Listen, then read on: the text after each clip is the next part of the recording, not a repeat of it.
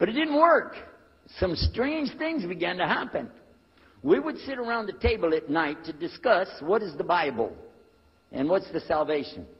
My father has a Bible. It's called King James Version of the Bible. Most of you probably heard about it, especially any students of Ahmadiyya or Zakir-Naik, you've heard about King James Version of the Bible. But I work out of a different one that I've had since 1953. It's called the Revised Standard Version. And it says in it, King James Version has grave mistakes, grave errors, defects in it. That's what it says.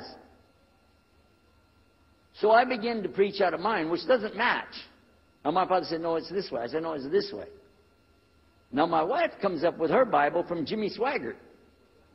It's called The Good News for Modern Man. Right?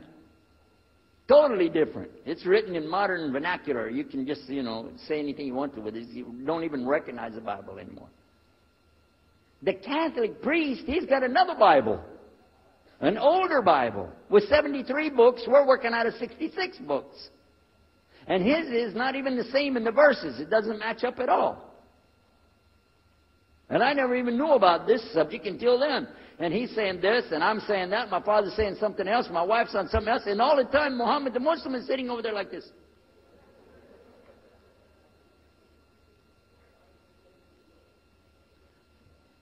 So we asked him. I guess it was me. I asked him. I said, well, how many versions of your book, your Quran, do you have? He said, the Quran has no versions. There's only one. It's original. It's in the Arabic language. ذَلِكَ الْكِتَابُ لَا رَيْبَ فِيهِ. This is the book that has no doubt. Huda lil-muttaqin. It's guidance for those who have taqwa for Allah. As Sheikh Muhammad Jabali was just telling you about this shield or taqwa that you have to have between you and Allah subhanahu wa ta'ala. And only certain people are going to get the huda, hidayah, dina, from this Quran. These people that have the taqwa. So when he's telling us that the Quran is one, I'm going, huh? And it's in the original language, we still have it. You know what I was thinking? He's lying.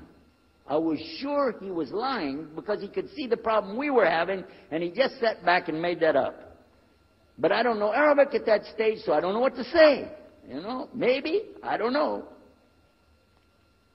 And he left it at that. He didn't try to preach. But it put a big doubt in my mind now about, we got all these books. He's got one. And la rayba fi, no doubt in it. So another time, we had another discussion that came up. Now this time, I went to the other preacher who had the cross.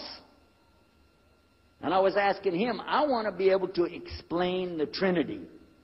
He said, you know the Trinity. I said, yeah, I know. And I know the Council of Nicaea when we had that. But I want to know the way to explain it so a human being can just understand it. He said, okay. It's like an apple. Just take an apple. The apple has a shell around the outside, the skin. Inside is the meat. Inside of that is the seeds. Okay? 3 things, 1 apple. That's the way. I start going back. I'm going to tell this Muslim about the Trinity. But on the way, I remember his arguing with me, his way of debating with me. I said, no, he's going to tear me apart. As soon as I say seeds, he's going to say there's more than one. So it could be 7 or 8 or 9 or 10 gods all rolled into one. No. It's got to be special. It doesn't work like that. Let me go back and try again. So I went back to him. I said, what if he says there's more than one seed in there? He said, okay. I said, and besides, it could have a worm running through it. Then that would make it go up another notch. What can I do about that? He said, okay, forget the apple. I said, okay. It's like the babe, the egg. Use the egg. The egg has a shell. Inside of the egg is the white. Inside of the white is the yellow. 3, 1 egg. That's it. That's good to go. Now I start going home again, and it hit me. Wait a minute. The egg could have a double yolk. God becomes 4, just like that. Plus, it could be rotten. I'm not going to ask him again. So at the market one day, I saw a man, and I was talking to him because I was listening to some things that Muhammad had told us about the belief in Islam. Allah is one. And so I was telling this guy, I got some doubts about the Trinity. He said, you a preacher, you have doubts? I said, yeah, it doesn't make any sense. It doesn't make any sense. How could three be one? He said, okay, look. You see me? I'm one man. I said, yeah. See my wife? Yeah. It's one person. Yeah. See my son? Yeah. Three. One. One family. It's the family of God. Use that. I said, there you go. The family of God. You don't get very far on that one, and you realize right away they could have another kid just like that. But worse, they could get a divorce. You want a God that can get a divorce? Huh? In Texas, if you get a divorce, your wife gets the car, cars, house, your retirement check, your 501, your Keogh plan. She's going to get your computer and even your email. You got nothing left.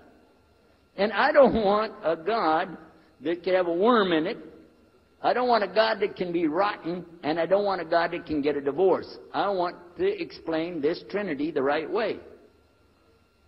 Sure enough, the subject came up, Trinity. There we are. Now here's the priest trying to talk about the Trinity is like an apple. I'm going, you don't go there. And then the egg, don't worry about it. The family of God, forget about it. I know what's going to happen. So we ask Muhammad, we say, okay, what do you say about God? What do you think he said?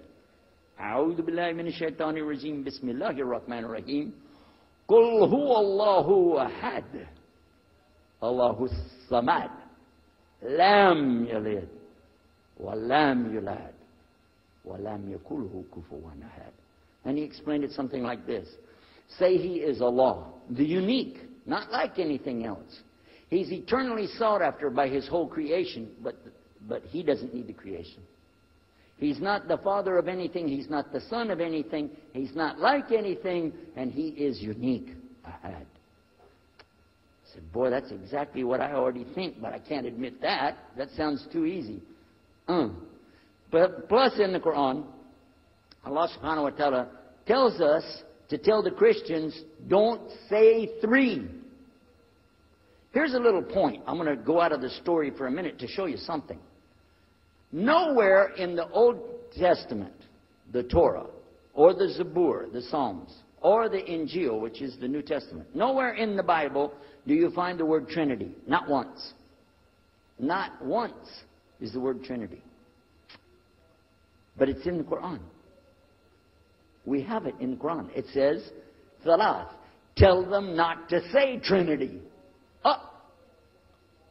But they don't have it, and Allah said, don't say it. Guess what else? The word Bible is not in the Bible. Bible is from Greek. It means biblios or book. Book. But it's in the Quran many times. Is it? Kitab. Book. Ahl Kitab. People of the book. So we found in the Bible a shortage. They're talking about it, but the Quran is explaining it. I found actually in the Quran, I can explain the Bible much better because it gives me the things I didn't know how to explain. So then in my mind, look what I did. I started realizing what he was saying was true, but I never admitted it. Instead, I was taking this and mixing it. And when I would go give my next talk, I would say, so and so and so, and I would use what I learned from the Quran to explain what's in the Bible. Some of the people liked it, but some of them didn't. Because when I began to talk about salvation being based on what? And the Bible tells you in there's no Savior except God. It says it real clear. Jesus is not your Savior, God is. When I found that, I said, okay, let me try another way to explain that. Each thing as I would learn it, I'm trying to change how I'm presenting the thing. It still doesn't dawn on me, I need to do something. But I could see for sure God is only one, and so I totally forget the Trinity thing. My dad never did believe it anyway, so he had no problem with it. Now we come to some new thing. The priest asks the Muslim, can I go to your church with you? The mosque. He said, sure, come on. Well, he went, and they came back. So we took the priest aside. Come here. What do they do? What do they do in there? Tell us, what do they do? Do they kill some animals, or what do they do in there?